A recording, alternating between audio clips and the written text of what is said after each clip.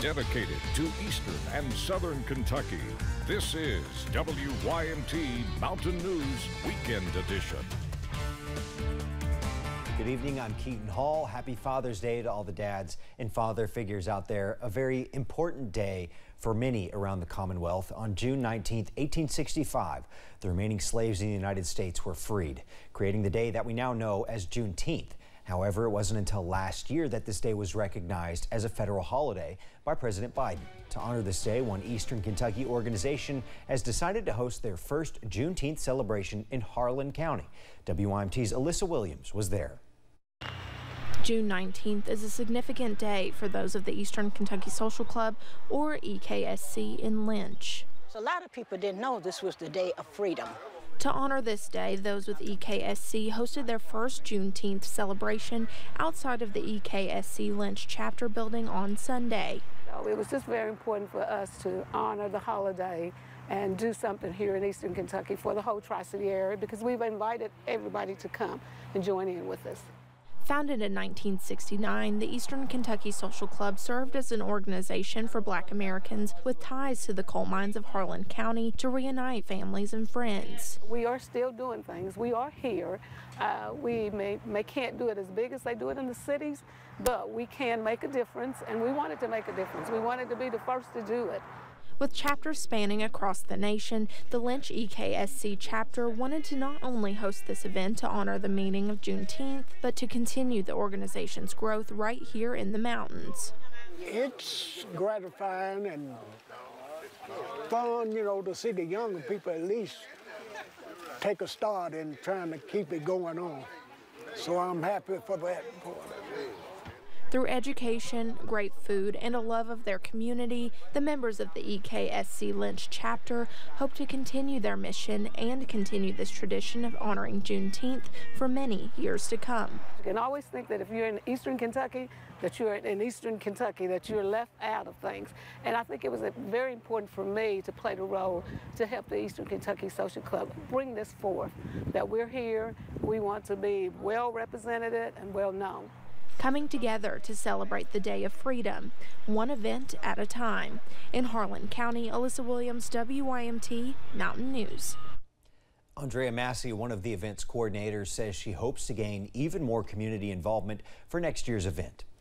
Well, some celebrated this Juneteenth in Lexington with a literary event at the Lyric Theater.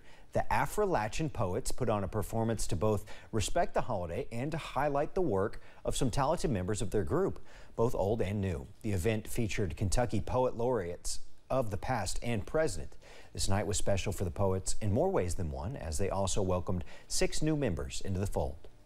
It has just felt like a great boon to me, living in West Virginia and knowing that I am part of this wider community of poets of color in this region, knowing that we are not working in isolation, that we are really part of this wider community. Alvarez and Poet Laureate Crystal Wilkinson hope people took the time tonight to remember their ancestors and recognize the culture that has been woven into the region. Folks in Pineville can expect some traffic changes downtown this week. Starting Monday, construction will close Pine Street at the Kentucky Avenue intersection, closing the entire intersection for the first part of the week. Work will shift to the Virginia Avenue intersection in the middle of the week. Officials with Main Street Pineville say all downtown inbound traffic will be able to use the US 25 East entrance at Pickpack with no detours. The Pike County Library's summer reading programs have recently kicked off, and kids are coming out for some summer fun.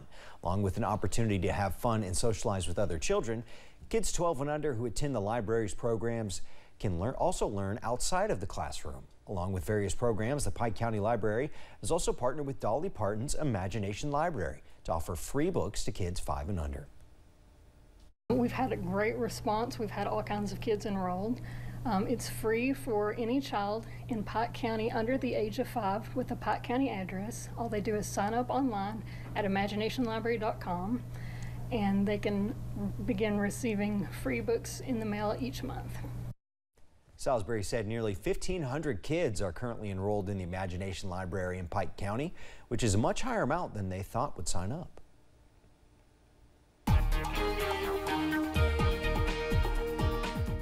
Well, a cool night is on tap across the mountains, but that's not going to last long as another round of summer heat is right around the corner. Here is a look at I-64 over in Moorhead. All is quiet in Rowan County tonight, and high temperatures below average once again in the upper 70s and lower 80s. 76 in Jackson, 77 in Prestonsburg, and 81 for Somerset and London. Temperatures across the board tonight in the upper 50s and lower 60s. 59 for Hazard, 57 in Manchester, and 65 over in Pikeville. All is quiet on Pinpoint Doppler tonight, and this quiet weather continues into the overnight hours. Maybe a little bit chilly as we walk out the door on Monday. Temperatures falling into the middle and lower 50s, but another warm up is on the way. I have those full details coming up in just a little bit. Keaton. Thanks, Cameron. It's not officially summer yet, but already the U.S. is getting hit with some extreme weather. That includes heat waves, as Cameron was saying, and severe flooding. By Wednesday, 25 million Americans will be under heat advisories. That'll last until early July. In the south, temperatures will soar into the triple digits, with some areas 25 degrees above normal. The heat has been so extreme in southwest Kansas, it's killed cattle. Cattle are extremely resilient animals, and they're very, very tough, hardy animals. Sometimes conditions get so extreme, it doesn't matter how hard producers prepare the environment, the operation, the animals for weather extremes. About 2,000 heat-related cattle deaths have been reported in the past week, and an estimated 40% of Americans live in counties that were hit by climate disasters last year. Some people trying to travel this holiday weekend are running into trouble. Since Friday, thousands of flights have been canceled or delayed. Delta says they're canceling about 100 flights daily this summer to try and minimize schedule disruptions. U.S. drivers getting a slight break on gas prices this weekend. However, the national average for gas hovering around $5 a gallon still, according to AAA. But travel officials expect demand to increase over summer, likely raising the price further. Storms ripped through parts of southern West Virginia and Kentucky Friday, left thousands without power, roofs torn off, and trees down. In the Man community, which much of the power is back on, but the main street, you can still see damaged cars and torn up roofs. The siding to Georgina Hurley's home had come off. She says a lawn shed was laying on a truck across the street. The roof torn off an old storefront, and beside her, the roof of her neighbor's home had blown off into her yard. The top of my roof blew down. I had water come under my door. I've got big spots on my roof where it's breaking through. About 900 customers are still without power in Logan County. A spokesperson with the AEP says that's about 5% of the customers in the county. Here in Kentucky, well, a couple hours ago, it was still over 4,000 people without power, and 800 were still out in Martin County alone. Police in one central Kentucky town are now working with a guardian angel. That's the name of a new light the Georgetown Police was recently awarded. The guardian angel light clips onto the officer's vest or bicycles. Police say it can be dangerous on dark rural back roads, and the lights, which come with multiple settings, really come in handy. This is the forward button. Has a few options, just the white light, and then it has just the flashing lights. It actually has a rear directional.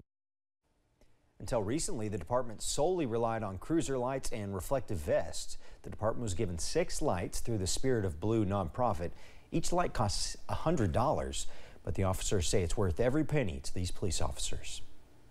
The stable at the Kentucky Derby Museum in Louisville has been closed for the past 2 years, but Friday was their grand reopening, and they had another surprise to go with it. Guests were able to get a look at the museum's new miniature horse and resident thoroughbred. They held a naming contest for the mini horse, and Mighty Aristides won out of more than 1,200 submissions. While the miniature horse is a permanent addition at the stable, the resident thoroughbred will rotate out every few months. Our mission is to engage, educate, and excite everyone about the extraordinary experience that is the Kentucky Derby. We take great pride in that. This stable and these beautiful animals help us do that and deliver our mission each day to our guests. The stable is the only living exhibit at the Kentucky Derby Museum. Coming up.